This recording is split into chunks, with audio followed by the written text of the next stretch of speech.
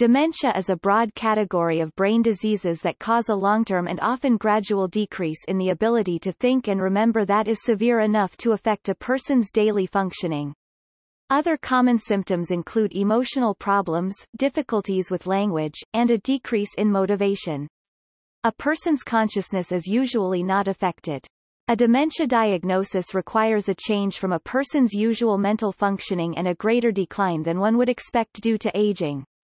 These diseases also have a significant effect on a person's caregivers. The most common type of dementia is Alzheimer's disease, which makes up 50% to 70% of cases. Other common types include vascular dementia 25%, dementia with Lewy bodies 15%, and frontotemporal dementia. Less common causes include normal pressure hydrocephalus, Parkinson's disease dementia, syphilis, HIV, and Creutzfeldt-Jakob disease. More than one type of dementia may exist in the same person. A small proportion of cases run in families. In the DSM-5, dementia was reclassified as a neurocognitive disorder, with various degrees of severity. Diagnosis is usually based on history of the illness and cognitive testing with medical imaging and blood tests used to rule out other possible causes. The mini-mental state examination is one commonly used cognitive test. Efforts to prevent dementia include trying to decrease risk factors such as high blood pressure, smoking, diabetes, and obesity. Screening the general population for the disorder is not recommended. There is no known cure for dementia. Cholinesterase inhibitors such as donepezil are often used and may be beneficial in mild to moderate disorder. Overall benefit, however, may be minor. There are many measures that can improve the quality of life of people with dementia and their caregivers. Cognitive and behavioral interventions may be appropriate. Educating and providing emotional support to the caregiver is important. Exercise programs may be beneficial with respect to activities of daily living and potentially improve outcomes. Treatment of behavioral problems with antipsychotics is common but not usually recommended, due to the limited benefit and the side effects, including an increased risk of death. Globally, dementia affected about 46 million people in 2015. About 10% of people develop the disorder at some point in their lives. It becomes more common with age. About 3% of people between the ages of 65 to 74 have dementia, 19% between 75 and 84, and nearly half of those over 85 years of age. In 2013, dementia resulted in about 1.7 million deaths, up from 0.8 million in 1990.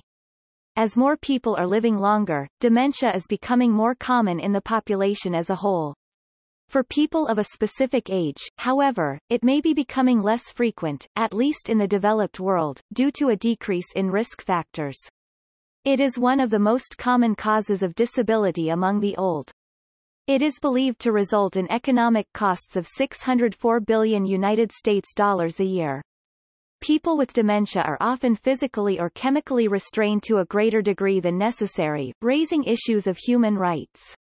Social stigma against those affected is common.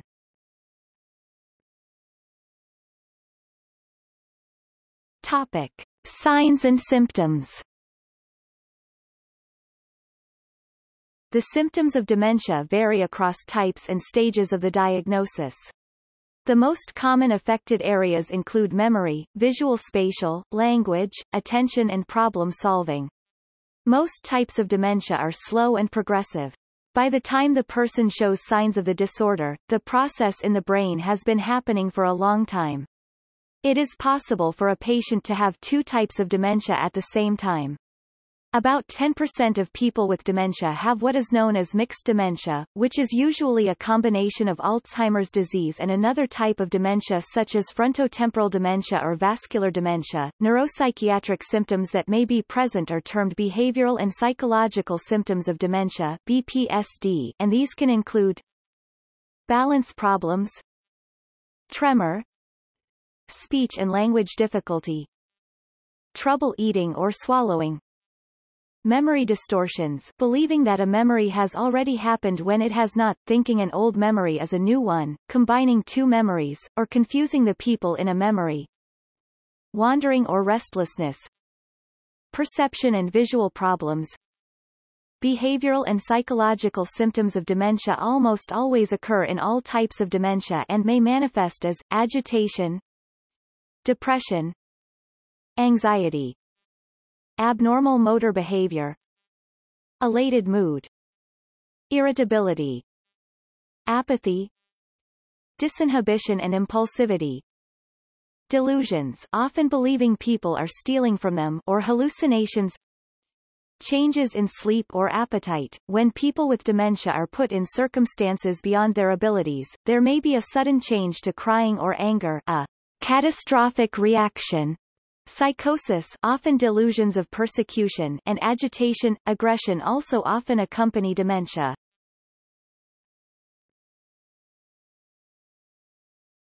Topic: Mild cognitive impairment.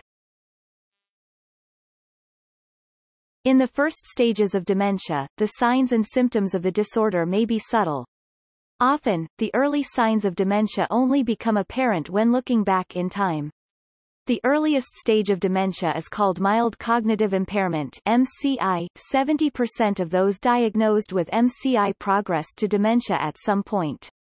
In MCI, changes in the person's brain have been happening for a long time, but the symptoms of the disorder are just beginning to show. These problems, however, are not yet severe enough to affect the person's daily function. If they do, it is considered dementia. A person with MCI scores between 27 and 30 on the Mini Mental State Examination (MMSE), which is a normal score. They may have some memory trouble and trouble finding words, but they solve everyday problems and handle their own life affairs well.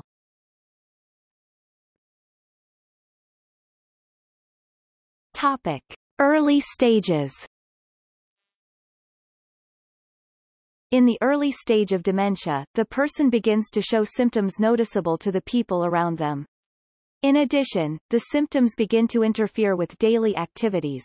The person usually scores between a 20 and 25 on the MMSE. The symptoms are dependent on the type of dementia a person has. The person may begin to have difficulty with more complicated chores and tasks around the house or at work. The person can usually still take care of him or herself but may forget things like taking pills or doing laundry and may need prompting or reminders. The symptoms of early dementia usually include memory difficulty, but can also include some word-finding problems, anomia, and problems with planning and organizational skills, executive function. One very good way of assessing a person's impairment is by asking if they are still able to handle their finances independently. This is often one of the first things to become problematic.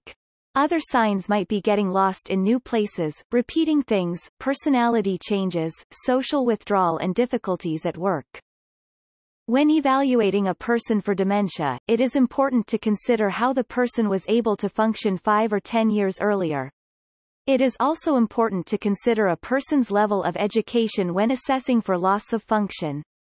For example, an accountant who can no longer balance a checkbook would be more concerning than a person who had not finished high school or had never taken care of her own finances. In Alzheimer's dementia, the most prominent early symptom is memory difficulty. Others include word-finding problems and getting lost. In other types of dementia, like dementia with Lewy bodies and frontotemporal dementia, personality changes and difficulty with organization and planning may be the first signs.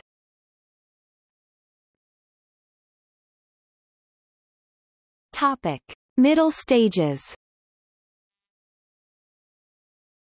As dementia progresses, the symptoms first experienced in the early stages of the dementia generally worsen. The rate of decline is different for each person. A person with moderate dementia scores between 6 to 17 on the MMSE. For example, people with Alzheimer's dementia in the moderate stages lose almost all new information very quickly. People with dementia may be severely impaired in solving problems, and their social judgment is usually also impaired. They cannot usually function outside their own home, and generally should not be left alone. They may be able to do simple chores around the house but not much else, and begin to require assistance for personal care and hygiene other than simple reminders.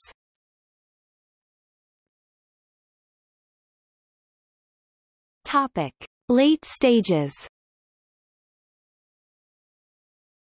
People with late-stage dementia typically turn increasingly inward and need assistance with most or all of their personal care. Persons with dementia in the late stages usually need 24-hour supervision to ensure personal safety, as well as to ensure that basic needs are being met. If left unsupervised, a person with late-stage dementia may wander or fall, may not recognize common dangers around them such as a hot stove, may not realize that they need to use the bathroom or become unable to control their bladder or bowels. Incontinent, changes in eating frequently occur. Caregivers of people with late-stage dementia often provide pureed diets, thickened liquids, and assistance in eating, to prolong their lives, to cause them to gain weight, to reduce the risk of choking, and to make feeding the person easier.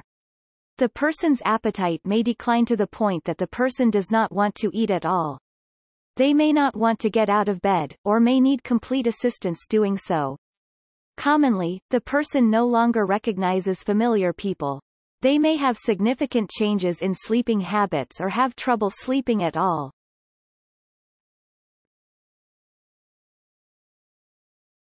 Topic: Causes.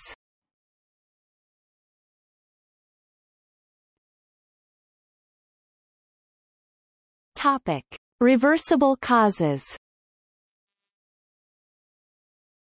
Causes of easily reversible dementia include hypothyroidism, vitamin B12 deficiency, Lyme disease, and neurosyphilis. All people with memory difficulty should be checked for hypothyroidism and B12 deficiency. For Lyme disease and neurosyphilis, testing should be done if there are risk factors for those diseases in the person. Because risk factors are often difficult to determine, testing for neurosyphilis and Lyme disease, as well as other mentioned factors, may be undertaken as a matter of course in cases where dementia is suspected. Hearing loss may also be associated with dementia. There is tentative evidence that hearing aids may have some benefit. Topic: Alzheimer's disease. Alzheimer's disease accounts for 50% to 70% of cases of dementia. The most common symptoms of Alzheimer's disease are short-term memory loss and word-finding difficulties. People with Alzheimer's disease also have trouble with visual spatial areas. For example, they may begin to get lost often, reasoning, judgment, and insight. Insight refers to whether or not the person realizes they have memory problems. Common early symptoms of Alzheimer's include repetition, getting lost, difficulties keeping track of bills, problems with cooking especially new or complicated meals, forgetting to take medication, and word-finding problems. The part of the brain most affected by Alzheimer's is the hippocampus. Other parts of the brain that show shrinking, atrophy, include the temporal and parietal lobes. Although this pattern suggests Alzheimer's, the brain shrinkage in Alzheimer's disease is very variable, and a scan of the brain cannot actually make the diagnosis. The relationship between undergoing anesthesia and AD is unclear. Topic: Vascular dementia. Vascular dementia is the cause of at least 20% of dementia cases, making it the second most common cause of dementia. It is caused by disease or injury affecting the blood supply to the brain, typically involving a series of minor strokes. The symptoms of this dementia depend on where in the brain the strokes have occurred and whether the vessels are large or small. Multiple injuries can cause progressive dementia over time, while a single injury located in an area critical for cognition, i.e. hippocampus, thalamus, can lead to sudden cognitive decline. On scans of the brain, a person with vascular dementia may show evidence of multiple strokes of different sizes in various locations. People with vascular dementia tend to have risk factors for disease of the blood vessels, such as tobacco use, high blood pressure, atrial fibrillation, high cholesterol or diabetes, or other signs of vascular disease such as a previous heart attack or angina.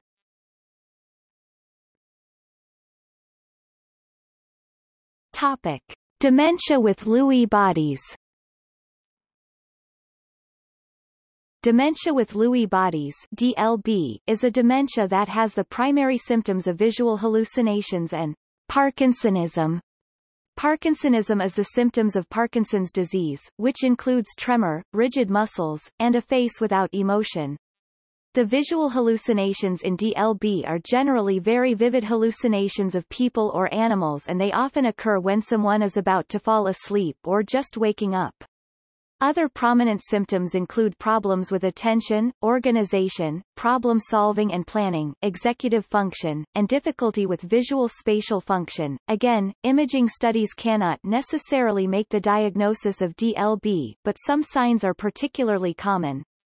A person with DLB often shows occipital hypoperfusion on SPECT scan or occipital hypometabolism on a PET scan. Generally, a diagnosis of DLB is straightforward, and unless it is complicated, a brain scan is not always necessary.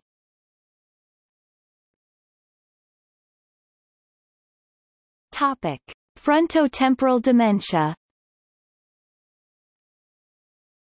Frontotemporal dementias (FTDs) are characterized by drastic personality changes and language difficulties. In all FTDs, the person has a relatively early social withdrawal and early lack of insight into the disorder. Memory problems are not a main feature of this disorder. There are 6 main types of FTD. The first has major symptoms in the area of personality and behavior.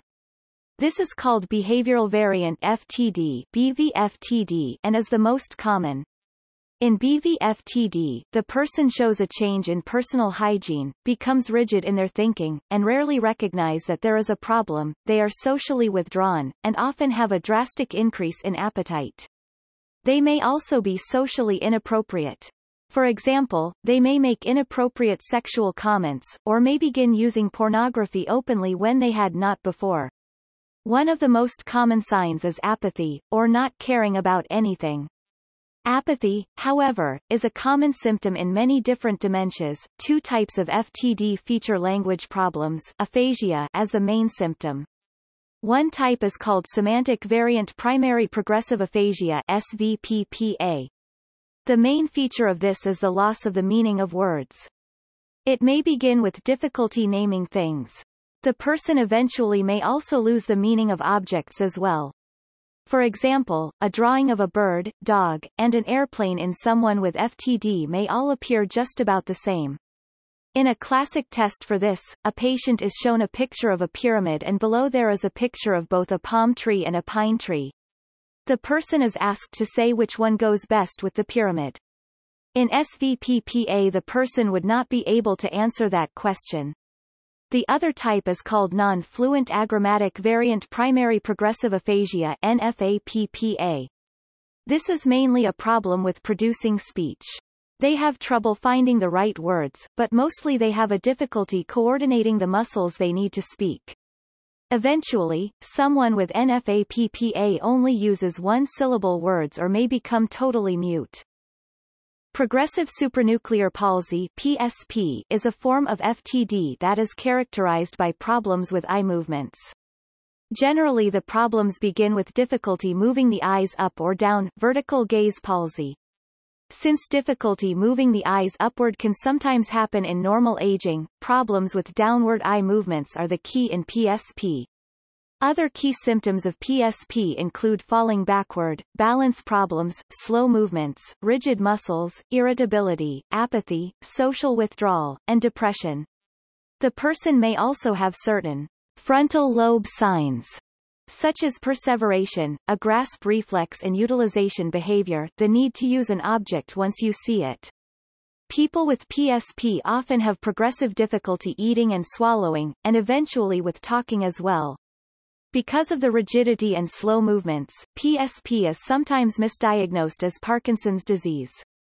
On scans of the brain, the midbrain of people with PSP is generally shrunken, atrophied, but there are no other common brain abnormalities visible on images of the person's brain. Corticobasal degeneration (CBD) is a rare form of FTD that is characterized by many different types of neurological problems that get progressively worse over time. This is because the disorder affects the brain in many different places, but at different rates. One common sign is difficulty with using only one limb. One symptom that is extremely rare in any condition other than corticobasal degeneration is the alien limb. The alien limb is a limb of the person that seems to have a mind of its own. It moves without control of the person's brain. Other common symptoms include jerky movements of one or more limbs, myoclonus, symptoms that are different in different limbs, asymmetric, difficulty with speech that is due to not being able to move the mouth muscles in a coordinated way, numbness and tingling of the limbs and neglecting one side of the person's vision or senses. In neglect, a person ignores the opposite side of the body from the one that has the problem. For example, a person may not feel pain on one side, or may only draw half of a picture when asked. In addition, the person's affected limbs may be rigid or have muscle contractions causing strange repetitive movements, dystonia. The area of the brain most often affected in corticobasal degeneration is the posterior frontal lobe and parietal lobe. Still, many other part of the brain can be affected. Finally, there is FT dementia associated with MND, FTD-MND, in which the symptoms of FTD, behavior, language and movement problems, co-occur with motor neuron disease, death of motor neurons.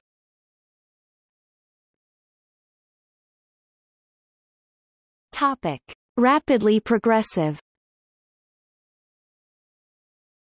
Creutzfeldt-Jakob disease typically causes a dementia that worsens over weeks to months, and is caused by prions. The common causes of slowly progressive dementia also sometimes present with rapid progression: Alzheimer's disease, dementia with Lewy bodies, frontotemporal lobar degeneration including corticobasal degeneration and progressive supranuclear palsy. On the other hand, encephalopathy or delirium may develop relatively slowly and resemble dementia. Possible causes include brain infection, viral encephalitis, subacute sclerosing panencephalitis, Whipple's disease or inflammation, limbic encephalitis, Hashimoto's encephalopathy, cerebral vasculitis, tumors such as lymphoma or glioma, drug toxicity, e.g., anticonvulsant drugs, metabolic causes such as liver failure or kidney failure, and chronic subdural hematoma.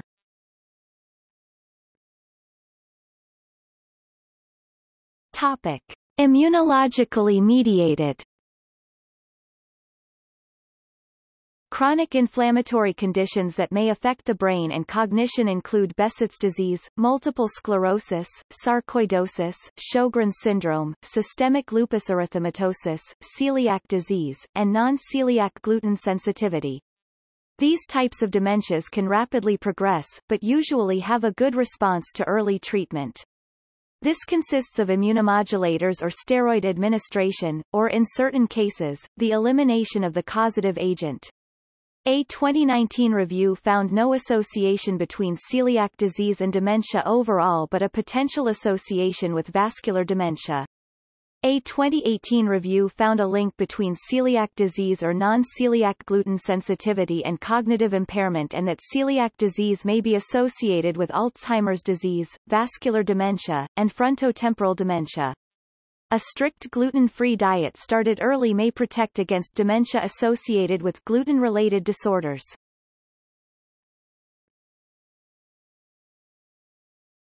Topic: Other conditions. There are many other medical and neurological conditions in which dementia only occurs late in the illness.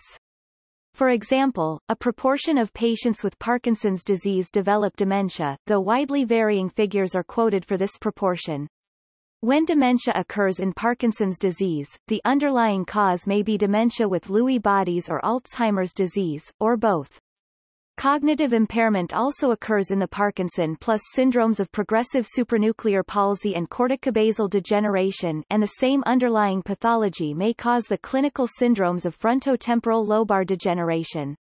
Although the acute porphyrias may cause episodes of confusion and psychiatric disturbance, dementia is a rare feature of these rare diseases. Limbic-predominant age-related TDP-43 encephalopathy late is a type of dementia that primarily affects people in their 80s or 90s and in which TDP-43 protein deposits in the limbic portion of the brain. Aside from those mentioned above, inherited conditions that can cause dementia alongside other symptoms include Topic: Mild cognitive impairment. Mild cognitive impairment means that the person exhibits memory or thinking difficulties, but those difficulties are not severe enough to meet criteria for a diagnosis of dementia. They should score between 25 to 30 on the MMSE. Around 70% of people with MCI go on to develop some form of dementia. MCI is generally divided into two categories. The first is one that is primarily memory loss, amnestic MCI.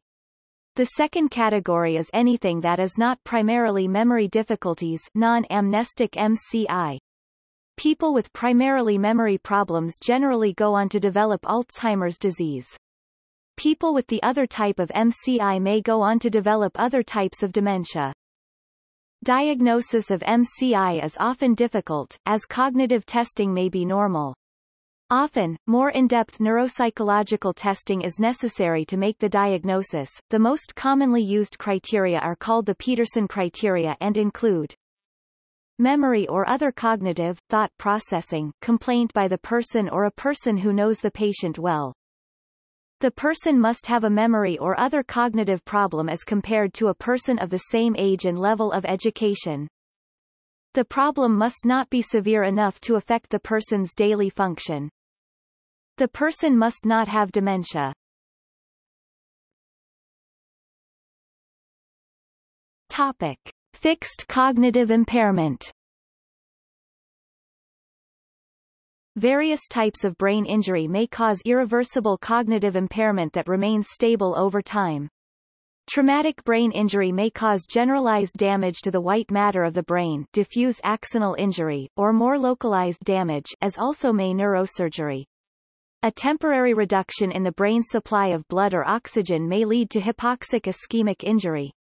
Strokes, ischemic stroke, or intracerebral, subarachnoid, subdural or extradural hemorrhage or infections, meningitis or encephalitis affecting the brain, prolonged epileptic seizures, and acute hydrocephalus may also have long-term effects on cognition. Excessive alcohol use may cause alcohol dementia, Wernicke's encephalopathy, or Korsakoff's psychosis.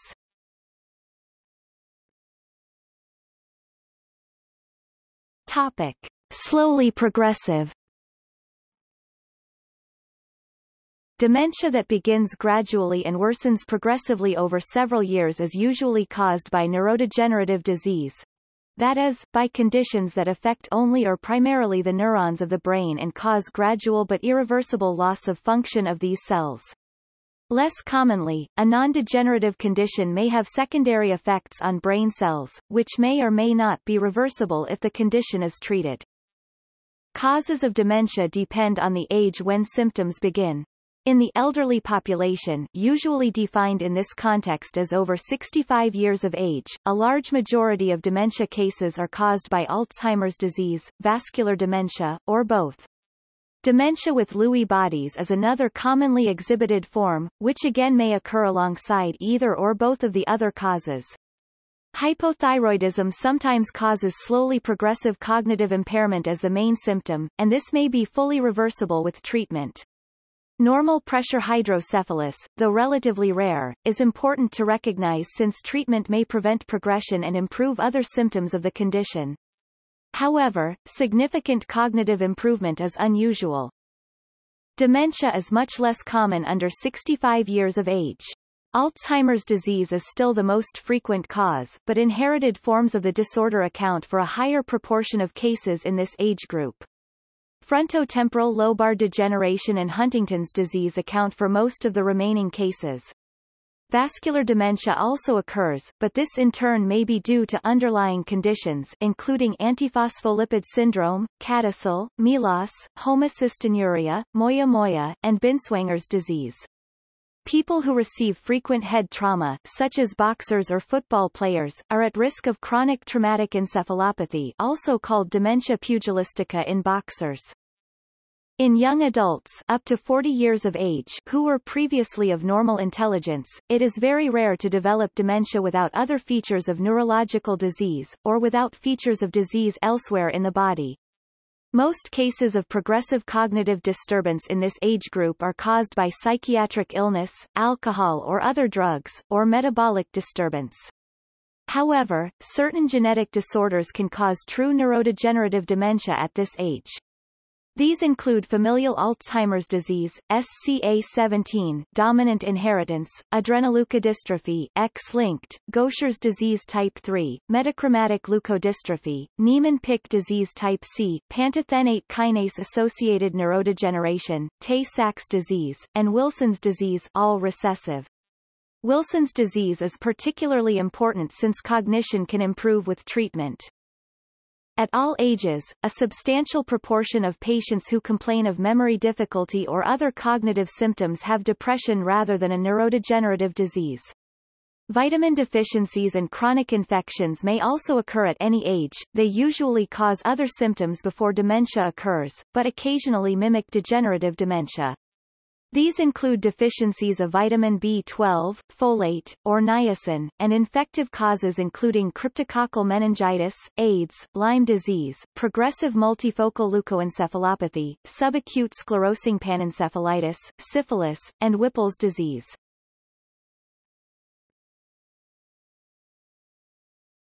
Topic: Limbic-predominant age-related TDP-43 encephalopathy.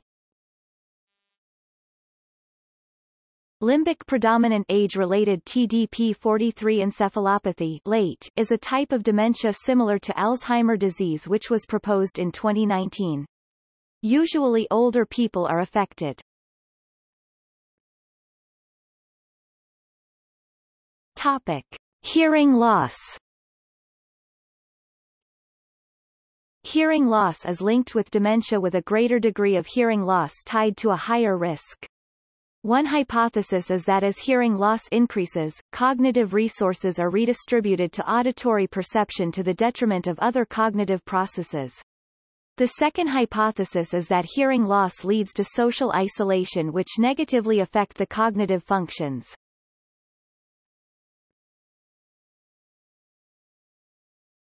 Topic: Diagnosis. As seen above, there are many specific types and causes of dementia, often showing slightly different symptoms. However, the symptoms are very similar and it is usually difficult to diagnose the type of dementia by symptoms alone. Diagnosis may be aided by brain scanning techniques. In many cases, the diagnosis cannot be absolutely sure except with a brain biopsy, but this is very rarely recommended, though it can be performed at autopsy. In those who are getting older, general screening for cognitive impairment using cognitive testing or early diagnosis of dementia has not been shown to improve outcomes. However, it has been shown that screening exams are useful in those people over the age of 65 with memory complaints. Normally, symptoms must be present for at least 6 months to support a diagnosis. Cognitive dysfunction of shorter duration is called delirium. Delirium can be easily confused with dementia due to similar symptoms. Delirium is characterized by a sudden onset, fluctuating course, a short duration often lasting from hours to weeks, and is primarily related to a somatic or medical disturbance. In comparison, dementia has typically a long, slow onset except in the cases of a stroke or trauma, slow decline of mental functioning, as well as a longer duration from months to years. Some mental illnesses, including depression and psychosis, may produce symptoms that must be differentiated from both delirium and dementia. Therefore, any dementia evaluation should include a depression screening such as the Neuropsychiatric Inventory or the Geriatric Depression Scale. Physicians used to think that anyone who came in with memory complaints had depression and not dementia because they thought that those with dementia are generally unaware of their memory problems.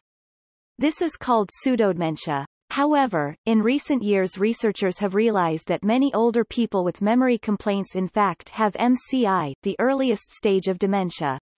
Depression should always remain high on the list of possibilities, however, for an elderly person with memory trouble.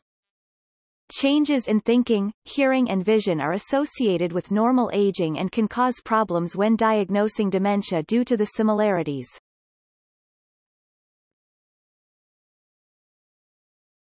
Topic: Cognitive testing. There are some brief tests, 5 to 15 minutes, that have reasonable reliability to screen for dementia.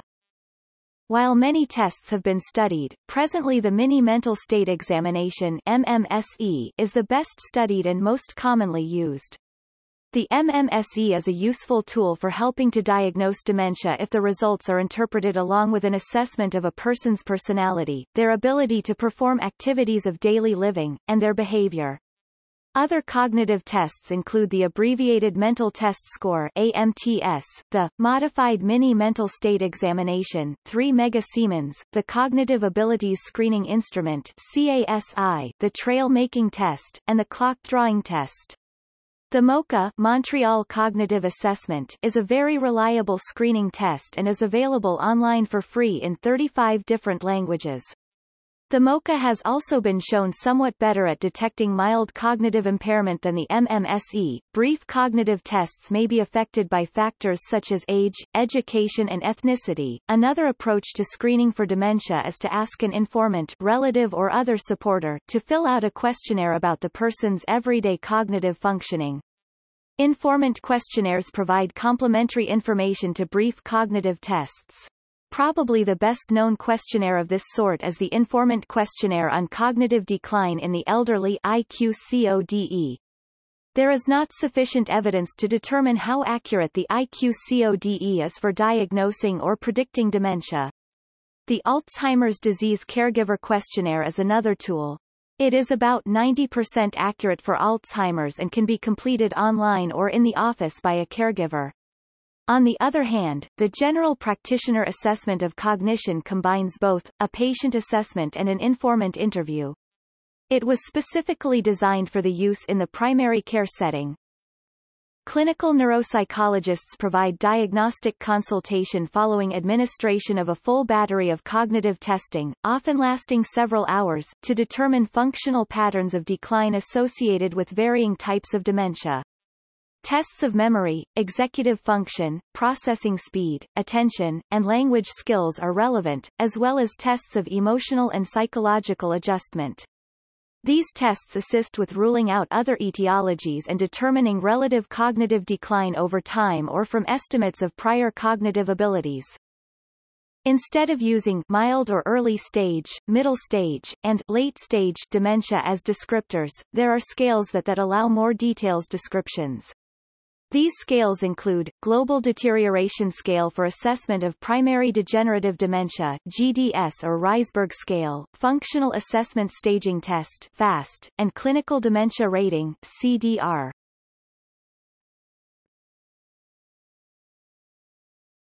Topic: Laboratory tests.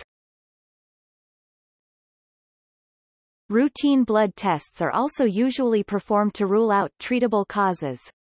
These tests include vitamin B12, folic acid, thyroid-stimulating hormone (TSH), C-reactive protein, full blood count, electrolytes, calcium, renal function, and liver enzymes.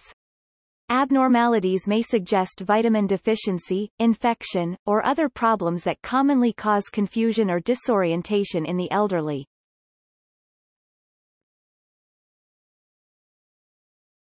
Topic: Imaging. A CT scan or magnetic resonance imaging (MRI) scan is commonly performed, although these tests do not pick up diffuse metabolic changes associated with dementia in a person that shows no gross neurological problems such as paralysis or weakness on neurological exam. CT or MRI may suggest normal pressure hydrocephalus, a potentially reversible cause of dementia, and can yield information relevant to other types of dementia, such as infarction, stroke, that would point at a vascular type of dementia.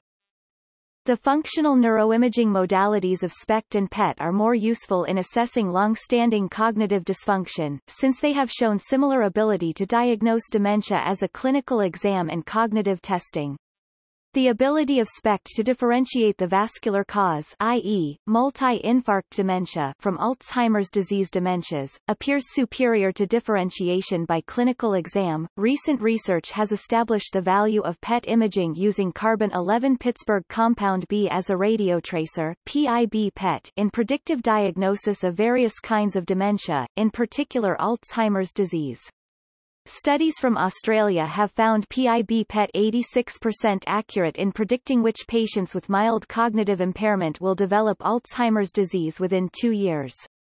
In another study, carried out using 66 patients seen at the University of Michigan, PET studies using either PIB or another radiotracer, carbon-11 dihydrotetrabenazine (DTBZ), led to more accurate diagnosis for more than 1/4 of patients with mild cognitive impairment or mild dementia.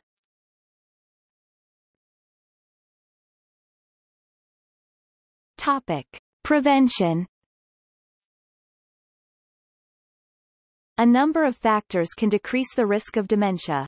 A group of efforts is believed to be able to prevent 1/3 of cases and include early education, treating high blood pressure, preventing obesity, preventing hearing loss, treating depression, being active, preventing diabetes, not smoking, and preventing social isolation.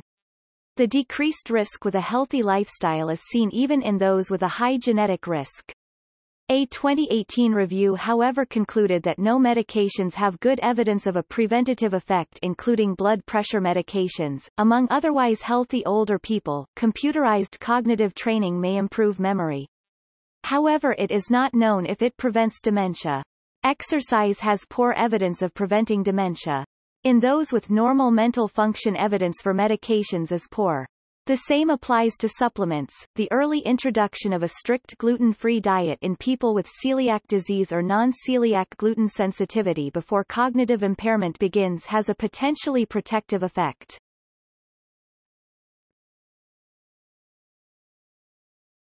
Topic: Management. Except for the treatable types listed above, there is no cure. Cholinesterase inhibitors are often used early in the disorder course, however, benefit is generally small.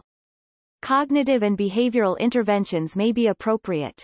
There is some evidence that educating and providing support for the person with dementia, as well as caregivers and family members, improves outcomes. Exercise programs are beneficial with respect to activities of daily living and potentially improve dementia.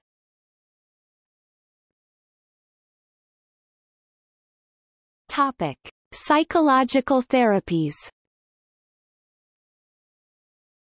Psychological therapies for dementia include some limited evidence for reminiscence therapy, namely, some positive effects in the areas of quality of life, cognition, communication and mood, the first three particularly in care home settings, some benefit for cognitive reframing for caretakers, unclear evidence for validation therapy, and tentative evidence for mental exercises, such as cognitive stimulation programs for people with mild to moderate dementia. Reminiscence therapy can improve quality of life, cognition, communication, and possibly mood in people with dementia in some circumstances. Although all of these benefits may be small, adult daycare centers as well as special care units in nursing homes often provide specialized care for dementia patients. Adult daycare centers offer supervision, recreation, meals, and limited health care to participants, as well as providing respite for caregivers.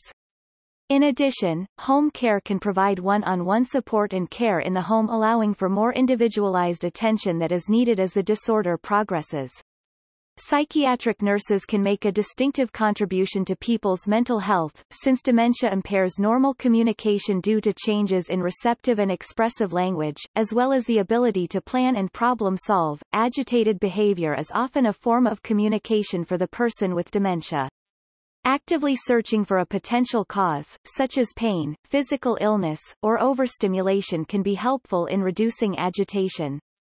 Additionally, using an ABC analysis of behavior can be a useful tool for understanding behavior in people with dementia.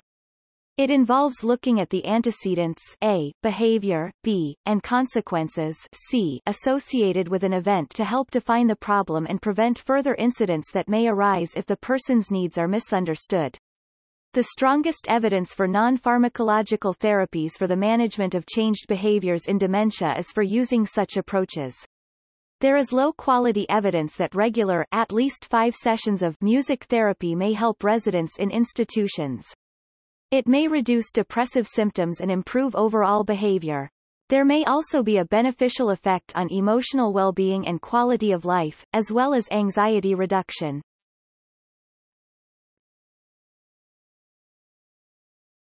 Topic: Medications. No medications have been shown to prevent or cure dementia. Medications may be used to treat the behavioral and cognitive symptoms but have no effect on the underlying disease process. Acetylcholinesterase inhibitors, such as donepezil, may be useful for Alzheimer disease and dementia in Parkinson's, DLB, or vascular dementia. The quality of the evidence, however, is poor and the benefit is small. No difference has been shown between the agents in this family. In a minority of people, side effects include a slow heart rate and fainting, as assessment for an underlying cause of the behavior is needed before prescribing antipsychotic medication for symptoms of dementia. Antipsychotic drugs should be used to treat dementia only if non-drug therapies have not worked, and the person's actions threaten themselves or others. Aggressive behavior changes are sometimes the result of other solvable problems, that could make treatment with antipsychotics unnecessary. Because people with dementia can be aggressive, resistant to their treatment, and otherwise disruptive, sometimes antipsychotic drugs are considered as a therapy in response. These drugs have risky adverse effects, including increasing the person's chance of stroke and death. Given these adverse events and small benefit, antipsychotics should be avoided whenever possible. Generally, stopping antipsychotics for people with dementia does not cause problems, even in those who have been on them a long time. N-methyl D-aspartate (NMDA) receptor blockers such as memantine may be of benefit, but the evidence is less conclusive than for ACIs. Due to their differing mechanisms of action, memantine and acetylcholinesterase inhibitors can be used in combination, however the benefit is slight. While depression is frequently associated with dementia, selective serotonin reuptake inhibitors (SSRIs) do not appear to affect outcomes. The SSRIs sertraline and citalopram have been demonstrated to reduce symptoms of agitation. Compared to placebo, the use of medications to alleviate sleep disturbances that people with dementia often experience has not been well researched, even for medications that are commonly prescribed. In 2012, the American Geriatric Society recommended that benzodiazepines such as diazepam, and non-benzodiazepine hypnotics, be avoided for people with dementia due to the risks of increased cognitive impairment and falls. Additionally, there is little evidence for the effectiveness of benzodiazepines in this population.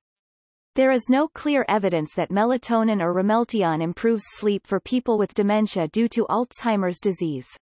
There is limited evidence that a low dose of trazodone may improve sleep, however more research is needed. There is no solid evidence that folate or vitamin B12 improves outcomes in those with cognitive problems.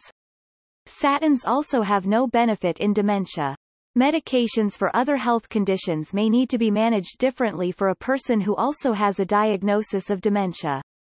It is unclear if there is a link between blood pressure medication and dementia.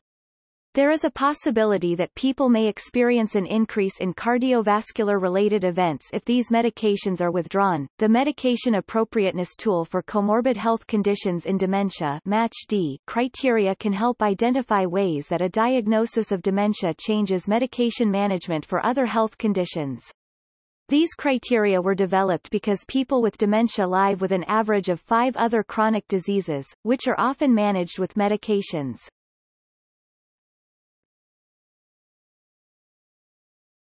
Topic: Pain. As people age, they experience more health problems, and most health problems associated with aging carry a substantial burden of pain. Therefore, between 25% and 50% of older adults experience persistent pain. Seniors with dementia experience the same prevalence of conditions likely to cause pain as seniors without dementia. Pain is often overlooked in older adults and, when screened for, often poorly assessed, especially among those with dementia, since they become incapable of informing others that they're in pain. Beyond the issue of humane care, unrelieved pain has functional implications. Persistent pain can lead to decreased ambulation, depressed mood, sleep disturbances, impaired appetite, and exacerbation of cognitive impairment, and pain-related interference with activity is a factor contributing to falls in the elderly. Although persistent pain in the person with dementia is difficult to communicate, diagnose, and treat, failure to address persistent pain has profound functional, psychosocial, and quality of life implications for this vulnerable population. Health professionals often lack the skills and usually lack the time needed to recognize, accurately assess, and adequately monitor pain in people with dementia. Family members and friends can make a valuable contribution to the care of a person with dementia by learning to recognize and assess their pain. Educational resources such as the Understand Pain and Dementia tutorial and observational assessment tools are available.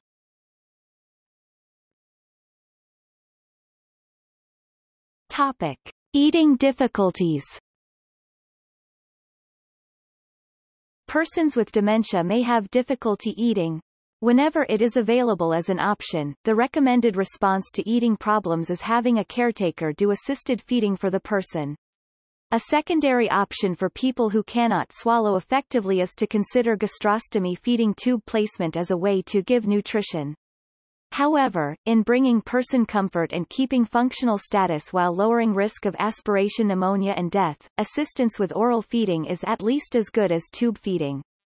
Tube feeding is associated with agitation, increased use of physical and chemical restraints, and worsening pressure ulcers. Tube feedings may also cause fluid overload, diarrhea, abdominal pain, local complications, less human interaction, and may increase the risk of aspiration. Benefits of this procedure in those with advanced dementia has not been shown.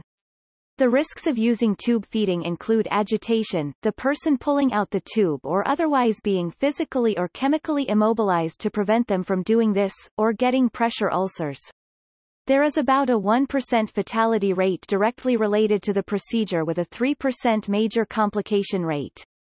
The percentage of people at the end of their life with dementia using feeding tubes in the USA has dropped from 12% in 2000 to 6% as of 2014.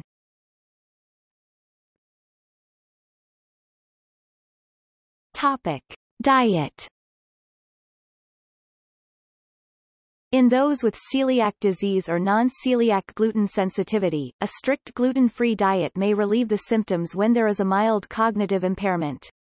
Once dementia is advanced, there is no evidence that a gluten-free diet is useful.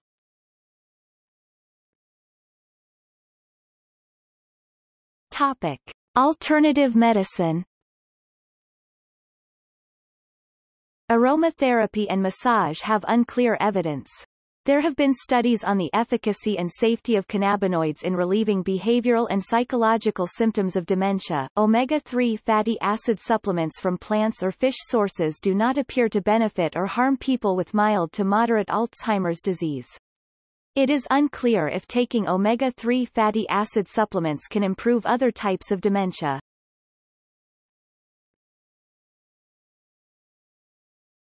Topic: Palliative care. Given the progressive and terminal nature of dementia, palliative care can be helpful to patients and their caregivers by helping both people with the disorder and their caregivers understand what to expect, deal with loss of physical and mental abilities, plan out a patient's wishes and goals including surrogate decision-making, and discuss wishes for or against CPR and life support.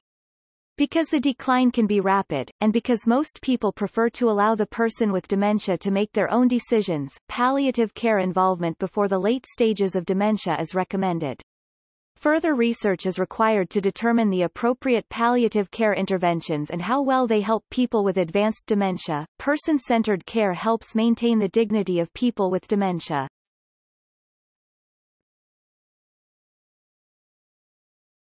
Topic: Epidemiology. The number of cases of dementia worldwide in 2010 was estimated at 35.6 million. In 2015, 46.8 million people live with dementia, with 58% living in low- and middle-income countries.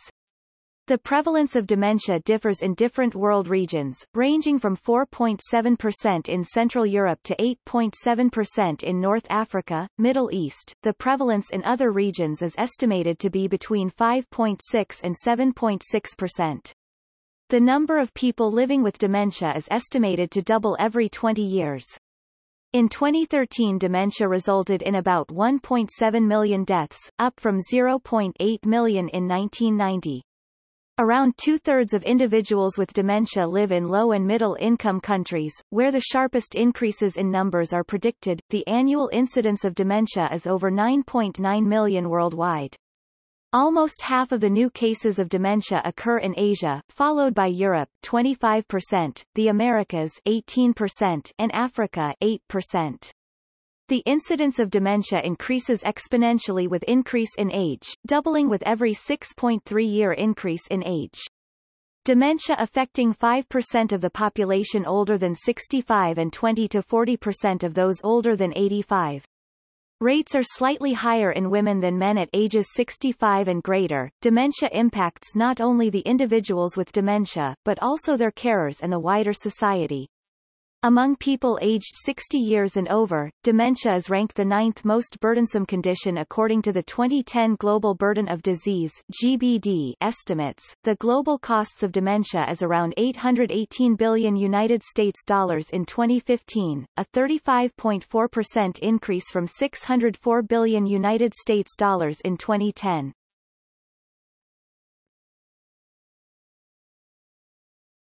Topic: History.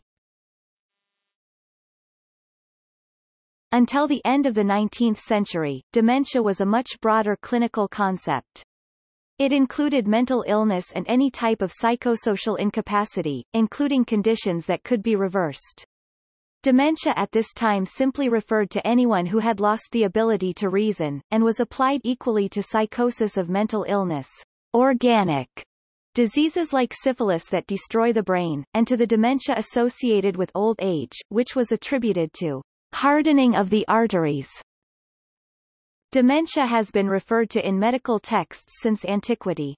One of the earliest known allusions to dementia is attributed to the 7th century BC Greek philosopher Pythagoras, who divided the human lifespan into 6 distinct phases, which were 0 to 6 infancy, 7 to 21 adolescence, 22 to 49 young adulthood, 50 to 62 middle age, 63 to 79 old age, and 80 death advanced age.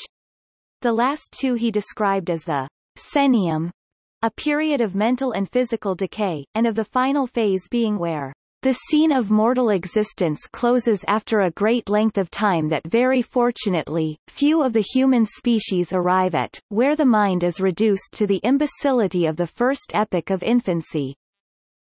In 550 BC, the Greek Athenian statesman and poet Solon argued that the terms of a man's will might be invalidated if he exhibited loss of judgment due to advanced age. Chinese medical texts made allusions to the condition as well, and the characters for dementia translate literally to foolish old person. Aristotle and Plato from ancient Greece spoke of the mental decay of advanced age, but apparently simply viewed it as an inevitable process that affected all old men, and which nothing could prevent.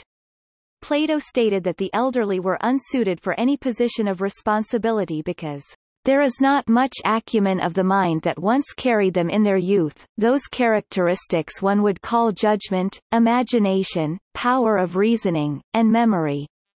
They see them gradually blunted by deterioration and can hardly fulfill their function. For comparison, the Roman statesman Cicero held a view much more in line with modern-day medical wisdom that loss of mental function was not inevitable in the elderly and affected only those old men who were weak-willed. He spoke of how those who remained mentally active and eager to learn new things could stave off dementia.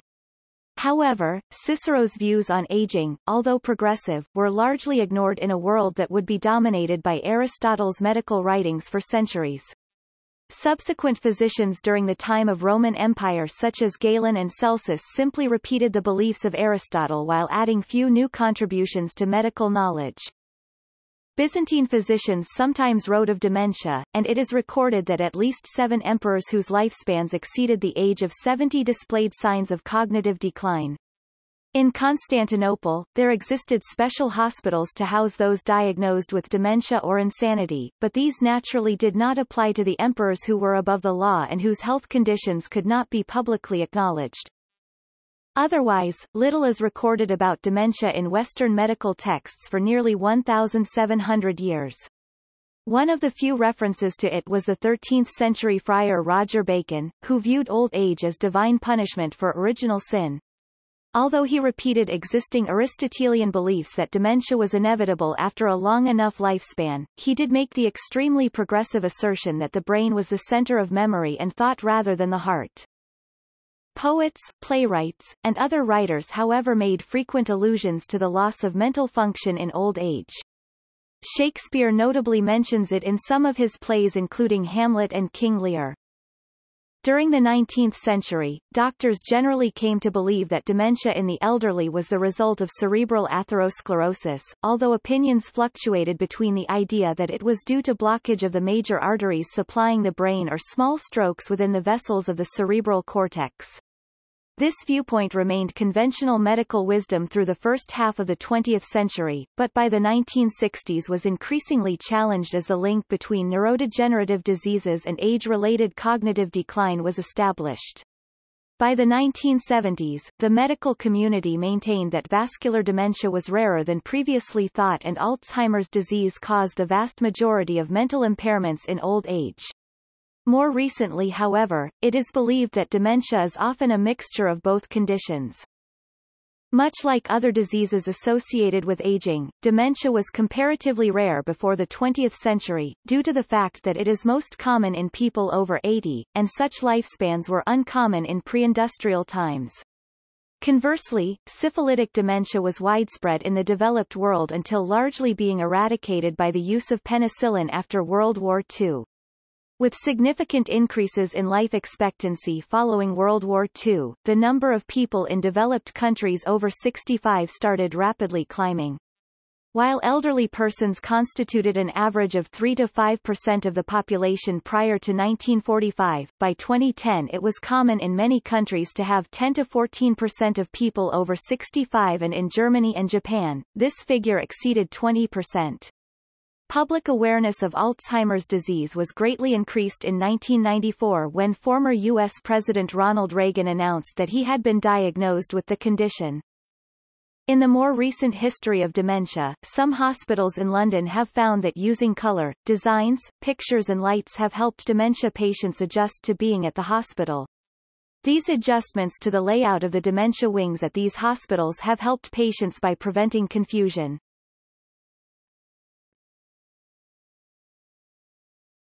Topic: Terminology.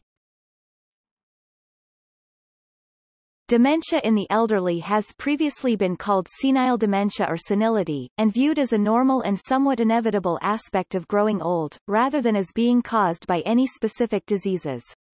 The terminology, senile dementia, or senility, is no longer recommended. In 1907, a specific organic dementia-causing process of early onset, called Alzheimer's disease, was described. This was associated with particular microscopic changes in the brain, but was seen as a rare disease of middle age because the first person diagnosed with it was a 50-year-old woman. By the period of 1913 to 20, schizophrenia had been well defined in a way similar to today, and also the term dementia praecox had been used to suggest the development of senile-type dementia at a younger age. Eventually the two terms fused, so that until 1952 physicians used the terms dementia praecox, precocious dementia, and schizophrenia interchangeably. The term precocious dementia for a mental illness suggested that a type of mental illness like schizophrenia, including paranoia and decreased cognitive capacity, could be expected to arrive normally in all persons with greater age. See paraphrenia. After about 1920, the beginning use of dementia for what is now understood as schizophrenia and senile dementia helped limit the word's meaning to permanent, irreversible mental deterioration. This began the change to the more recognizable use of the term today. In 1976, neurologist Robert Katzman suggested a link between senile dementia and Alzheimer's disease. Katzman suggested that much of the senile dementia occurring, by definition, after the age of 65, was pathologically identical with Alzheimer's disease occurring before age 65 and therefore should not be treated differently. He noted that senile dementia, not being considered a disease, but rather part of aging, was keeping millions of aged patients experiencing what otherwise was identical with Alzheimer's disease from being diagnosed as having a disease process, rather than simply considered as aging normally. Katzman thus suggested that Alzheimer's disease, if taken to occur over age 65, is actually common, not rare, and was the fourth or fifth leading cause of death, even though rarely reported on death certificates in 1976. This suggestion opened the view that dementia is never normal, and must always be the result of a particular disease process, and is not part of the normal healthy aging process, per se. The ensuing debate led for a time to the proposed disease diagnosis of senile dementia of the Alzheimer's type, SDAT, in persons over the age of 65, with Alzheimer's disease diagnosed in persons younger than 65 who had the same pathology. Eventually, however, it was agreed that the age limit was artificial, and that Alzheimer's disease was the appropriate term for persons with the particular brain pathology seen in this disorder, regardless of the age of the person with the diagnosis. A helpful finding was that although the incidence of Alzheimer's disease increased with age, from 5 to 10% of 75-year-olds to as many as 40 to 50% of 90-year-olds, there was no age at which all persons developed it, so it was not an inevitable consequence of aging, no matter how great an age a person attained. Evidence of this is shown by numerous documented supercentenarians, people living to 110 or more, that experienced no serious cognitive impairment. There is some evidence that dementia is most likely to develop between the ages of 80 and 84, and individuals who pass that point without being affected have a lower chance of developing it. Women account for a larger percentage of dementia cases than men, although this can be attributed to their longer overall lifespan and greater odds of attaining an age where the condition is likely to occur. Also, after 1952, mental illnesses like schizophrenia were removed from the category of organic brain syndromes, and thus, by definition, removed from possible causes of dementing illnesses, dementias. At the same, however, the traditional cause of senile dementia, hardening of the arteries, now returned as a set of dementias of vascular cause, small strokes. These were now termed multi-infarct dementias or vascular dementias. In the 21st century, a number of other types of dementia have been differentiated from Alzheimer's disease and vascular dementias, these two being the most common types. This differentiation is on the basis of pathological examination of brain tissues, by symptomatology, and by different patterns of brain metabolic activity in nuclear medical imaging tests such as SPECT and PET scans of the brain. The various forms of dementia have differing prognoses, expected outcome of illness, and also differing sets of epidemiologic risk factors. The causal etiology of many of them, including Alzheimer's disease, remains unclear, although many theories exist such as accumulation of protein plaques as part of normal aging, inflammation either from bacterial pathogens or exposure to toxic chemicals, inadequate blood sugar, and traumatic brain injury. Society and culture. The societal cost of dementia is high, especially for family caregivers. Many countries consider the care of people living with dementia a national priority and invest in resources and education to better inform health and social service workers, unpaid caregivers, relatives, and members of the wider community. Several countries have national plans or strategies. In these national plans, there is recognition that people can live well with dementia for a number of years, as long as there is the right support and timely access to a diagnosis. The former British Prime Minister David Cameron has described dementia as being a national crisis, affecting 800,000 people in the United Kingdom. In the United Kingdom, as with all mental disorders, where people with dementia could potentially be a danger to themselves or others, they can be detained under the Mental Health Act 1983 for the purposes of assessment, care and treatment. This is a last resort, and usually avoided if the person has family or friends who can ensure care. Some hospitals in Britain are working to provide enriched and friendlier care. To make the hospital wards calmer and less overwhelming to the residents, the staff is replacing the usual nurses' station with a collection of smaller desks, similar to a receptionist's. The incorporation of bright lighting helps increase positive mood and allow for the residents to see more easily. Driving with dementia could lead to severe injury or even death to self and others. Doctors should advise appropriate testing on when to quit driving. The United Kingdom DVLA, Driver and Vehicle Licensing Agency, states that people with dementia who specifically have poor short-term memory, disorientation, or lack of insight or judgment are not fit to drive, and in these instances the DVLA must be informed so that the driving license can be revoked. They do, however, acknowledge low-severity cases and those with an early diagnosis, and those drivers may be permitted to drive pending medical reports. Many support networks are available to people with dementia and their families and caregivers. Several charitable organizations aim to raise awareness and campaign for the rights of people living with dementia. There is also support and guidance on assessing testamentary capacity in people who have dementia. In 2015, Atlantic Philanthropies announced a $177 million gift aimed at understanding and reducing dementia. The recipient was Global Brain Health Institute, a program co-led by the University of California, San Francisco and Trinity College Dublin. This donation is the largest non-capital grant Atlantic has ever made, and the biggest philanthropic donation in Irish history.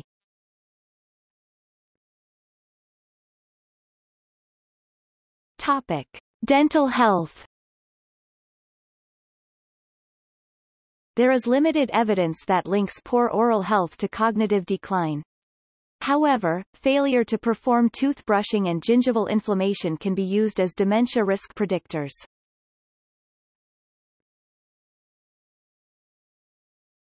Topic: Oral bacteria. The link between Alzheimer's and gum disease is oral bacteria. In the oral cavity, a large number of bacterial species can be found including P. gingivalis, F. nucleatum, P. intermedia, and T. forsythia. 6 oral Trepamina spirochetes have also been examined in the brains of Alzheimer's patients. Spirochetes are neurotropic in nature, meaning they act to destroy nerve tissue and create inflammation.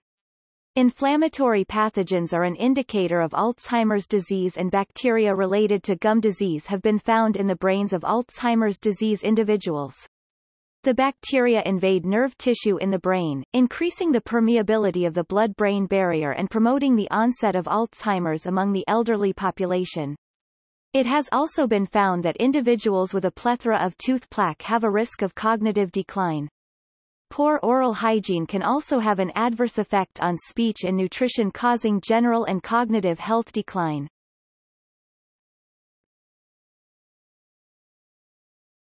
Topic: Oral viruses. Herpes simplex virus (HSV) has been found in over 70% of the 50 and older population.